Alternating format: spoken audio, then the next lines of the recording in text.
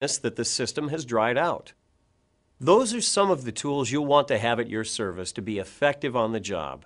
Now, on to the process. The proper process for repairing an HVAC system is recover, repair, check for leaks, pull the vacuum, and then charge the system. With recovery, repair, and a leak check finished, and necessary tools on hand, you're ready to safely evacuate. Before starting, fill the vacuum pump with vacuum oil. Remove the cap, open the fitting, and begin pouring. Keep pouring the oil until the oil level reaches the oil line. Here, you'll benefit from a large oil fill port and the convenience of a large sight glass, which gives you the benefit of being able to see when the oil reaches the appropriate level. It's important to note here that the quality of your vacuum pump performance is directly related to the quality of your vacuum pump oil. The cleaner your oil, the better your pump's performance. Another important fact to mention here is that a quality two-stage pump will work with any refrigerant. It's recommended that a high vacuum mineral-based oil be used in all pumps, regardless of the type of oil that is used in the system. Now, back to the process. Once you can see through your sight glass that you've reached the proper oil level, put the fittings back on, or, if desired, attach the exhaust filter. Remove the Schrader cores, if present, with the core removal tools. Install the test and charging manifold. For this demonstration, we're using a 4-valve manifold.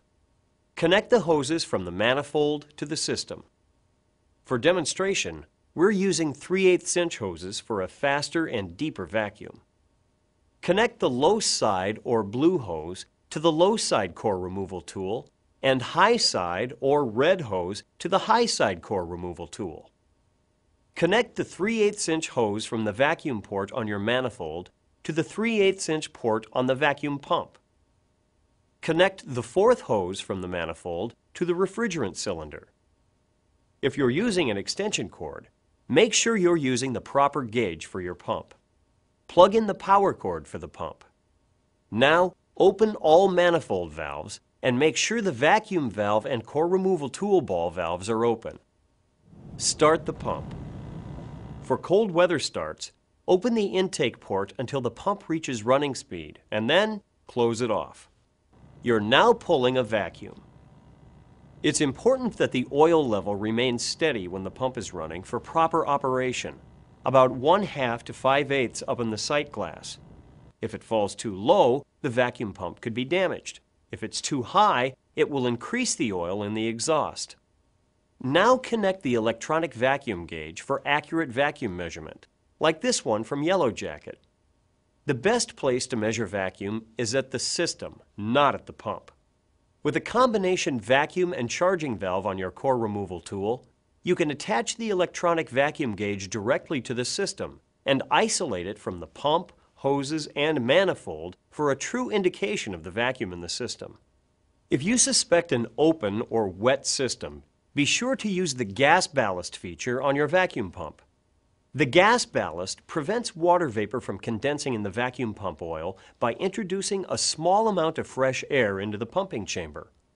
Open the gas ballast just slightly and then begin to watch your electronic vacuum gauge. If the vacuum stays at a consistently high level of microns or doesn't pull down below 5,000 microns, your system still contains contamination or has a leak. Repair the leak before proceeding. A way to speed the vacuum process is to use a heat gun. This warms the molecules and gets them to leave the surface sooner, speeding the flow of vapor molecules to the pump. Remember to be careful because they do get hot and will take paint off systems. Once you've pulled a vacuum that meets the manufacturer's specifications, you can close the valves on the core removal tools. Observe the gauge. It's normal operation for a rise in microns to occur. This does not indicate a leak. However, if the rise continues to atmosphere, 760,000 microns, there is a leak in the system. Check the system manufacturer's recommendation for tolerance. Once you're satisfied with the reading, close the valve that connects the manifold to the pump. You can now shut off and disconnect the vacuum pump. Your evacuation process is complete, and you're ready for system charge. To charge, open the valve on the refrigerant cylinder. Add enough refrigerant to create a small positive pressure in the system. Just enough so it registers, or about 3 psi on the low side. You can now remove the electronic vacuum gauge and complete the charging process per the manufacturer's specifications. Once the charge is complete, you can replace the valve cores and remove the vacuum valve and core removal tools. It's a good idea to simply replace Schrader valves as they're not that expensive, and new valves will reduce the likelihood of system leaks. Screw them back in and seat them properly. Remove your tools and you're ready to go.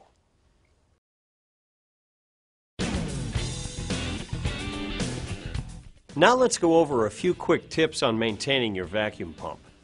Before storing the pump, replace the fittings, ensuring the O-rings are in place.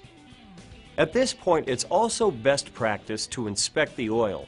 Most manufacturers suggest that you drain the oil after every use while the oil is still warm and replace with fresh oil, as contaminated oil simply will not pull down.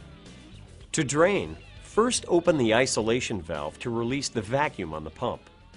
Drain the oil and replace with fresh oil. Make sure to properly dispose of the used oil. Take care of your investment and change the oil every time you use the pump. It will only work as well as the quality and quantity of the oil it contains. The Yellow Jacket Super Evac pump shown in this video has a number of features that will help you evacuate a system more quickly and efficiently. The larger oil capacity of the Yellow Jacket Super Evac pump means fewer oil changes because you have more oil available to remove contaminants from the system. The large diameter oil fill port makes adding oil easy and minimizes the risk of making a mess. The oil drain plug with a large opening allows for quick oil drainage, which means you get your jobs done faster. The threads on the solid brass fittings are coarse to reduce the likelihood of stripping. Finger tight is all you need to keep the oil safely contained. The easy-to-read sight glass lets you gauge how full the pump is when you're adding oil. The vacuum gauge indicator gives you a general view of the vacuum being pulled. When it reaches the green zone, which corresponds to about 100,000 microns, you can begin relying on the more precise measurements of an electronic vacuum gauge. Also, it's a good indication of whether or not your system leak has been fixed. If you can't pull into the green range of the vacuum gauge indicator, your system still has a leak. A feature that's unique to this Yellow Jacket Super Evac vacuum pump is this gas ballast valve. When opened just a bit, loose enough to move slightly, a limited amount of air can enter the pump. This air helps exhaust water vapor instead of allowing it to mix with the vacuum pump oil, which is especially helpful during the early stages of evacuation when you're removing mostly water vapor. The isolation valve allows you to shut off, drain oil, and refill the pump without losing a great deal of vacuum, saving a lot of time when oil changes become necessary in the middle of a job. Finally, the exhaust fitting on this unit is sized for a garden hose attachment, so you can exhaust to the outside if necessary. Thanks for taking the time to learn more about evacuation and the tips you can use to be more effective on the job. We're glad you trust Yellow Jacket to provide you with the best tools and training to do your job right. And we hope you'll continue to turn to Yellow Jacket in the future. Thanks for viewing.